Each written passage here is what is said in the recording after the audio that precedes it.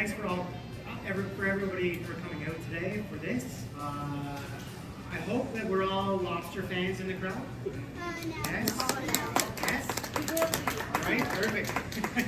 So we've got a beautiful recipe today for you that features some great PEI lobster, done in a kind of an interesting way.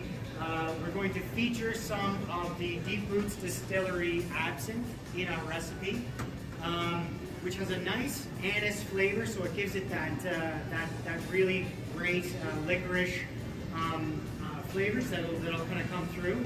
We're using some other local ingredients in this as well, including some of Glasgow Glen Gouda cheese that'll kind of smooth and round it out at the end.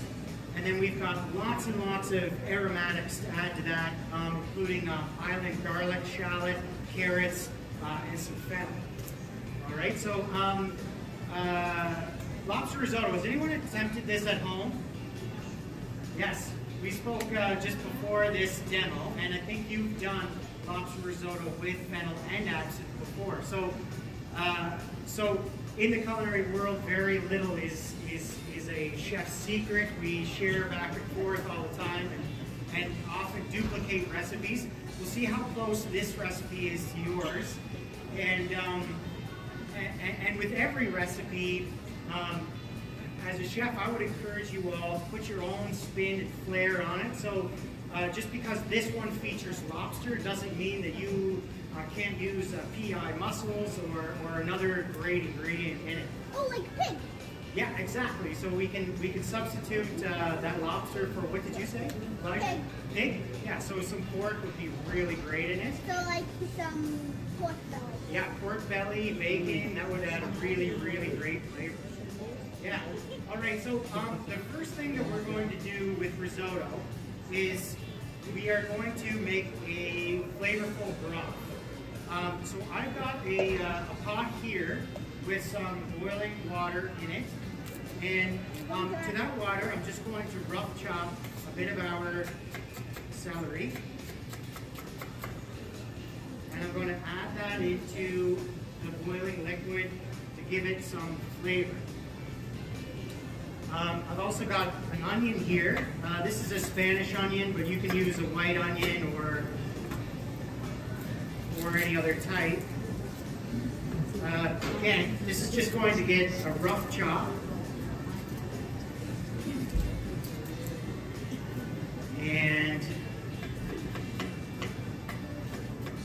this is what we call aromatics in the culinary world. So this is what's going to kind of steep our water and give it all that flavor. So now that I've got that in there, I've got some bay leaf here. Sometimes you can find fresh bay leaf in your garden or at the grocery store. You can certainly use that. Today I'm using dried. And into that broth,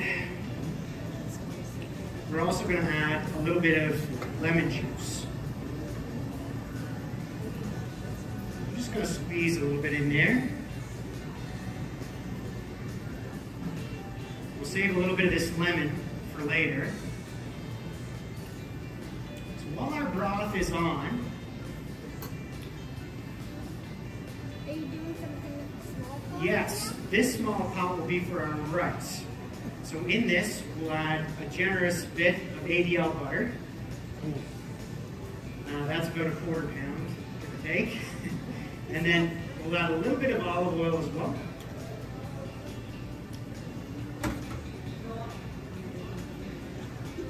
And when this butter is melted, we're going to add some carrot, some shallot, and some garlic, which I've got minced here. And I'm just going to cut a little bit of celery as well. And we'll just put some of that trim right into our stock to give it some flavor.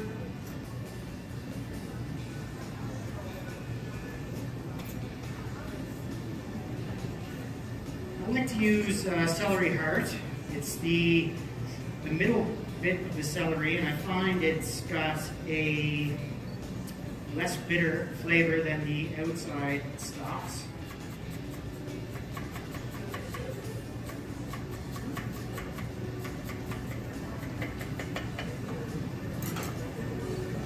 a little bit of chopped celery, carrot, shallot, and garlic. Yes. All in there. Now it's going to start to smell real good. Yes. Yeah, it smells good. And we have some salt, Christine. Yep.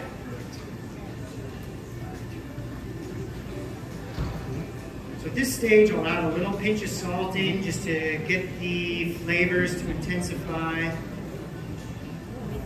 Give that a little stir around with a nice thick wooden spoon. You start to smell that now? Yeah, I smelled it a little bit before you said you can smell it.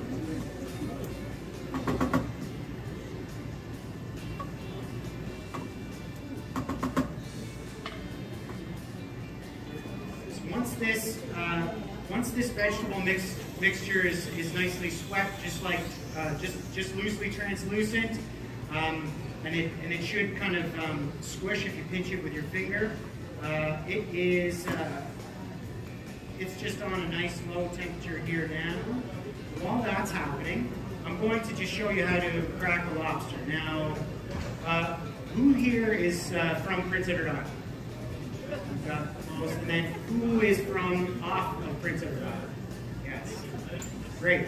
So, whether you're from here or away, you may or may not know how to shell a lobster. Many of us that grew up here on PEI, born with a lobster in our hand, kind of thing. This is a female lobster. She's got a nice wide tail, and if you flip it over, some of the swimmerettes are very fine. That indicates it's a female. The male lobsters sometimes have a larger claw. These claws are a little bit smaller than a male lobster of the same size. So I'm going to just take those claws and tear them down, and that just separates them easily. At this point, give that large crusher claw. That's the big fat one.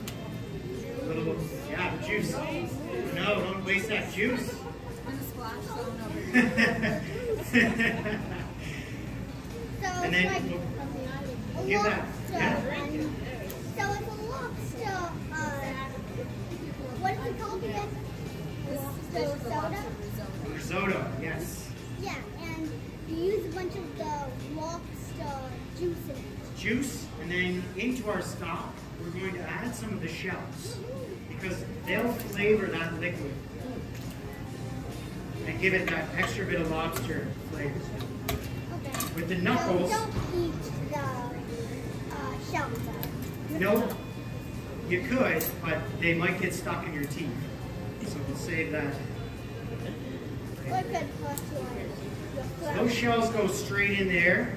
Get all of that great lobster meat out of the knuckles.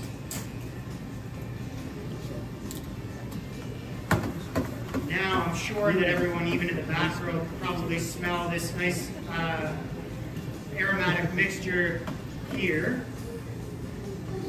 And it's almost ready for a rice to go in, but before that, I'll just finish cracking this. Whoa. That's juicy lobster. Do females provide more like juice? They may, but the females have something that's unique and special to them that the male lobsters don't have, and I'll show you in one moment when we do the tail. So if I go to separate the tail, I'll just give that a little twist, and then I'll show you, you can see in there, Elijah, there's a little bit of that red roe. And that red roe has a lot of flavor in it as well. Many people really enjoy that.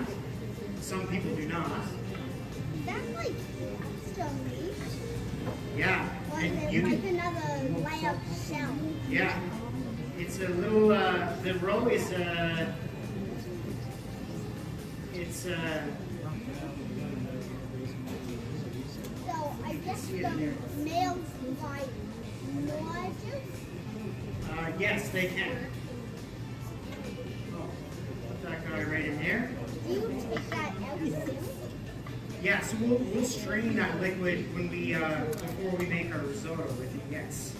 I'll give this lobster a little rough chop here, and that's all ready to go into our risotto. Now,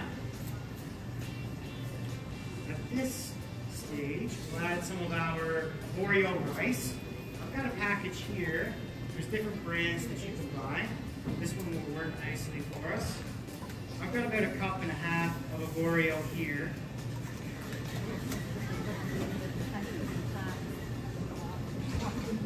And with that bit of butter, olive oil, vegetables all in this pot, now just going to give this rice a really good stir around.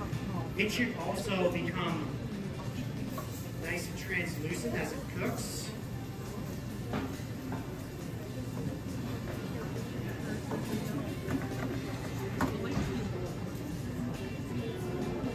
And because this demo is only a few minutes, I've done a lobster stock ahead of time. And so I've got that in this pot here.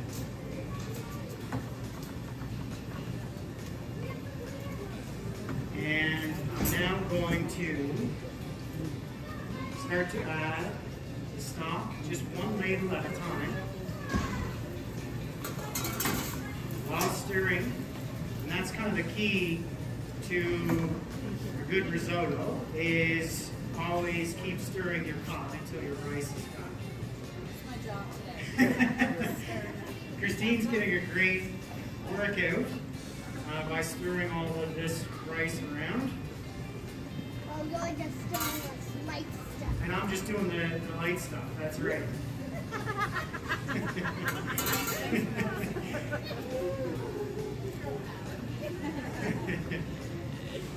Right. While that rice is cooking, perhaps Christine, you could just cut a little bit of this fennel now. Right before we start, a fennel bulb. We've got the bulb on the bottom, which can be chopped up and cooked. The stalks have a lot of flavor in them, so we'll put those into the pot. And then the fronds we're going to use as a garnish. And with fennel, our kind of concept here is that the flavor of the fennel, which will be licoricey, will kind of mirror and match and pair well with this absinthe. So yeah, Christine, if you don't mind, just to chop that up a little bit. Yeah, we'll put the stalks in there, reserve the fennel fronds for garnish, and then we'll put a little bit of a chopped fennel bulb, not very much, just right in with this rice. Do you take the lobster before you put the fennel in? Out of this pot, we'll leave it all in together, right until the end. And that way we'll get the maximum amount of flavor out of those shells, out of that fennel, out of that celery, out of that onion, and bay leaves. And the lobster. And lobster as well, yeah. Yeah, you'll get all the juice out of the lobster. Yes. So that's where all the flavors Will are. all that juice at the bottom or the top? It'll all be in together, yeah. Thank you. It will all be, so some of it will be like in the middle, some of it will get top, some of it at the bottom. And at the very end, it'll all be in your belly, because it's all going to be in the pot with the rice. Thanks.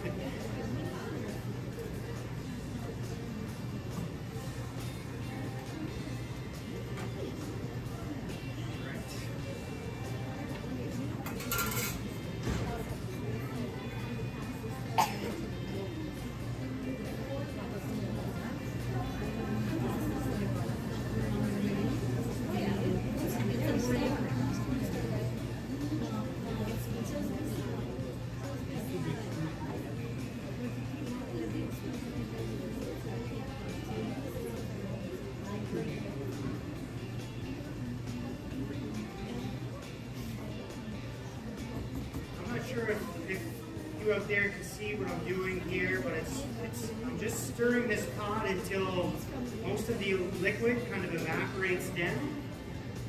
And once it's evaporated till it's fairly thick. We'll add another small ladleful, and a ladleful, and a ladleful again, until our rice is fully cooked.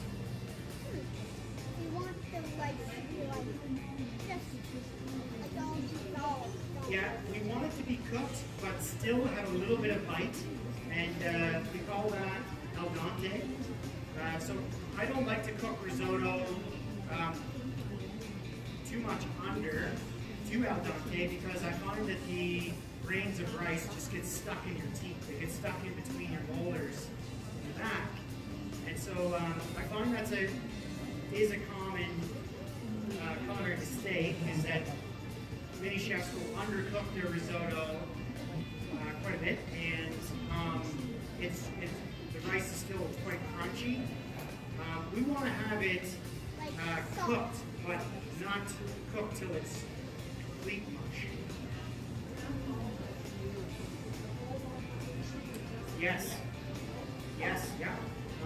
Yeah, it's got a really, fennel's got a really strong licorice flavor.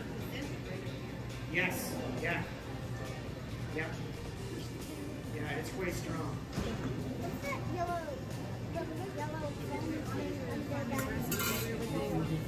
Yeah, so after this demo today, this recipe will be posted onto the Canada Games website and Food Island, both. Yeah, Canada's Food Island website. Perfect. It's a lot of steps, so if you don't remember it, it's just easy to come. Yes. So the recipe will be at Canada's Food Island.ca, and our company, we have a little restaurant just outside of Charlottetown on 18 Superior Crescent, and that's Gallant's PEI Food.ca. That's Gallant's Do you Gallant. sell this risotto at Gallant? We do sometimes, yes. What about the what was it called? What was the last demo? Christine did a demo on Sunday that was with PEI oysters. Yeah, do you sell the oysters sometimes too? Sometimes we do. Yeah. Yeah. All right, how's that looking, Christine? Looks great. Good. Give this a little taste and see where we're at here. We've got That's cherry what tomatoes, we've got shell prawns, we've got island Gouda cheese as well. We did some beautiful red pepper and onion Gouda in there. The key with risotto is that you want it to look really creamy, but not add any cream to it. So the consistency's got to be nice and thick and creamy and kind of like loose. You don't want it too tight. But the trick is, the trick is not to add cream, but make it really creamy. It starts from the rice, adds that nice consistency. We're almost ready here. I'm going to do a little bit of lemon and a little bit of salt, I think. Yeah. What do you do with the lemon? Now the lemon's going to brighten it up. Lemon and lobster pair really well together. It makes it really bright. And butter. Butter, butter, butter. Lots of butter. Butter. Yes. Yeah. We love using ADL butter. Many recipes will call for unsalted butter. For me, I just add a little less salt at the end of the recipe, and I use the full salted butter.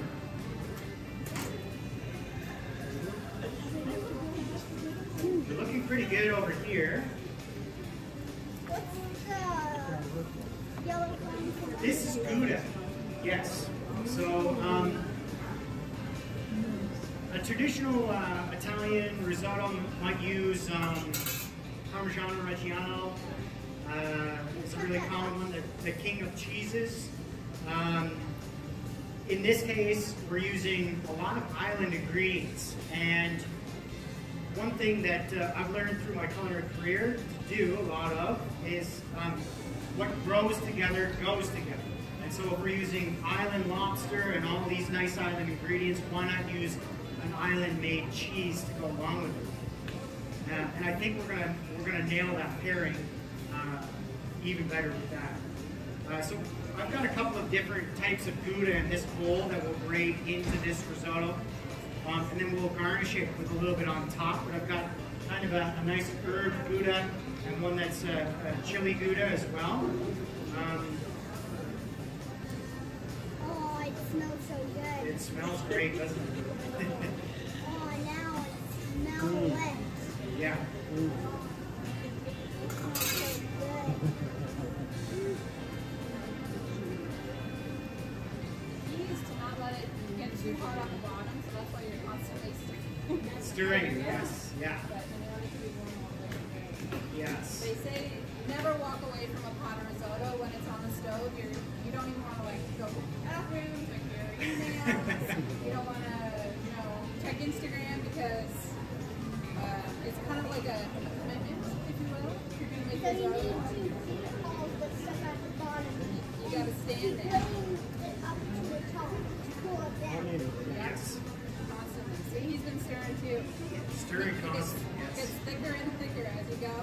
You can keep adding a little bit of liquid or stock just to make sure it's the right consistency. If it's getting too thick, just add a little bit. And we're almost ready here for some samples. I think we can start. Yeah, we're coming up here. So My arm's getting tired. So. yeah, at this point, I'll keep working on this one. Perhaps we'll focus on our big pot here. A lot of risotto recipes use a little bit of white wine to deglaze. We do that to kind of pick up the fond on the bottom of the pot. And in this case, in this recipe, we've decided to do a little bit of the absinthe for that step.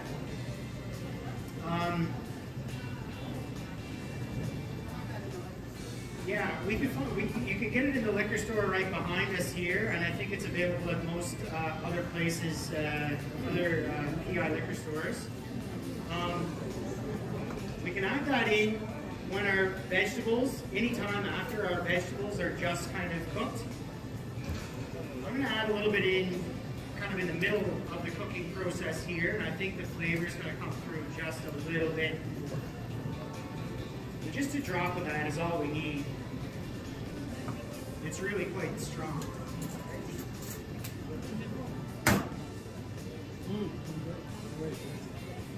Is your risotto look like that? It should look like that, yeah. So it's almost ready. I can tell by the grains of rice now. They're starting to plump up. They're moving all around in there. And a couple more ladlefuls of this hot stock, this hot broth that we've made, and we should be all set. Yeah, perfect. If this one's all set, we might as well go on that. Great.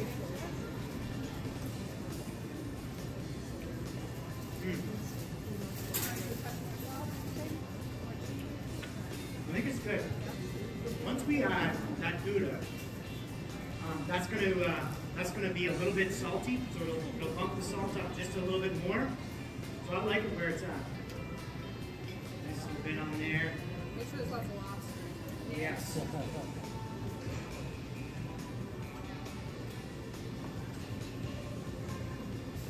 You'll give it a try, Elijah? I'll get a little this.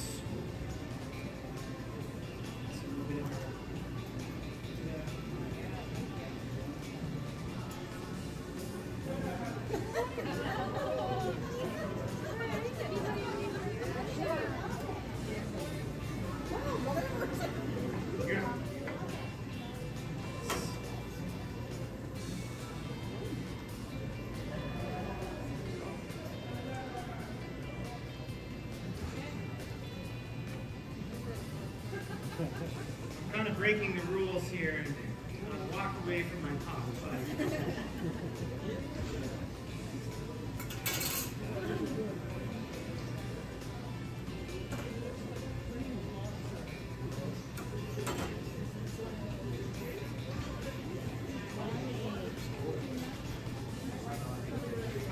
That's okay.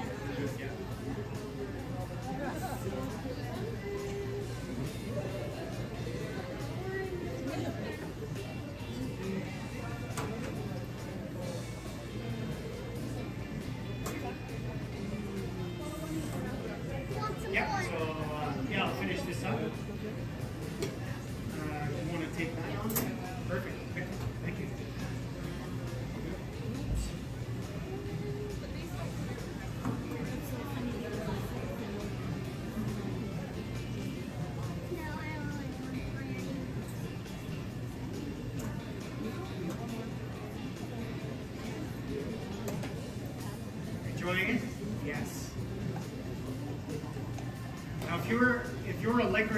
resin, you're going to love this recipe. It's nice and subtle, but it does come through that kind of licorice anise flavor. In this batch of rice here, for all of this rice, we used about half of this bottle. But for a small 4-person batch at home, just a couple of drops of that absinthe will do the trick. And save the rest of the bottle for your later on your Friday evening.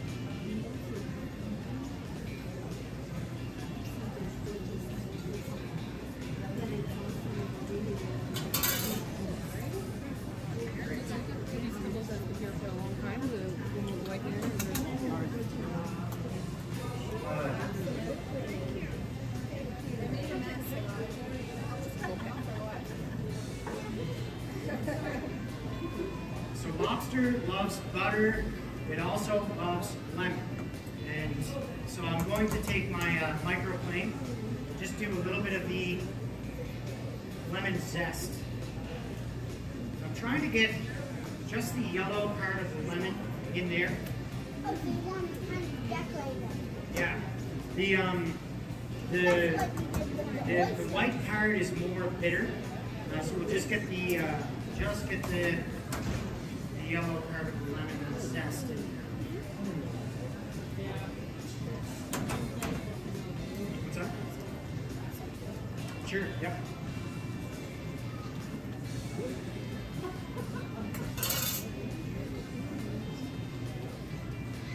Don't worry, everybody's getting some. I'm just kind of trying to deliver when people arrive.